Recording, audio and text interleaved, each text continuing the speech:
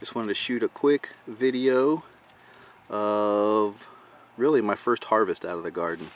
You can see these purple peas are ready to pick, so at least some of them are anyway, so I'm gonna get a start on them, and I'll show you what the bowl looks like when I get done. Alright, first harvest for the day. It's a bowl of Swiss chard. And there's some red in there, some yellow, even a little bit of white, I think, some pink. This is that Bright Lights Swiss chard. This is in that box. It's got a little bit of everything, the peanuts and stuff in there.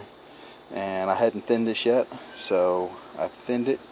And now I've got about, I don't know, I guess about a gallon Ziploc bag full of these little small chard plants, or chard leaves. So that's the first part. Got to get back out there and keep going. And here's my first rutabaga that I've picked.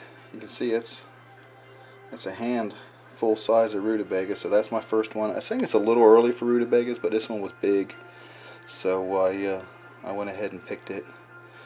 I've never eaten a homegrown rutabaga before, so I can't wait. Okay, a handful of snow peas as part of the harvest today. There's a few more than that, but they have a hard time making it from the garden into the house when there's just a few.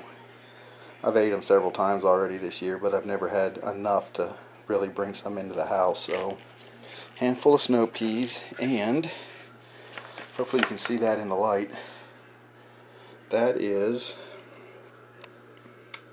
those royal Burgandy green beans, and there's some few yellow wax beans in there that were on the plant right next to the purple ones. Just a few of them were ready, and there's even a green one in there that came off a purple plant. I guess for whatever reason it just was the only one on the plant that I saw too. It just didn't get the purple color.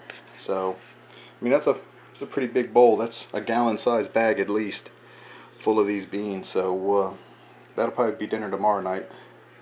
But just wanted to show you that the garden's producing. This is the first harvest. So I hope you guys are getting stuff out of your gardens too. And I hope everybody's enjoying their garden season so far this year. Alright, you guys, talk to you later. God bless.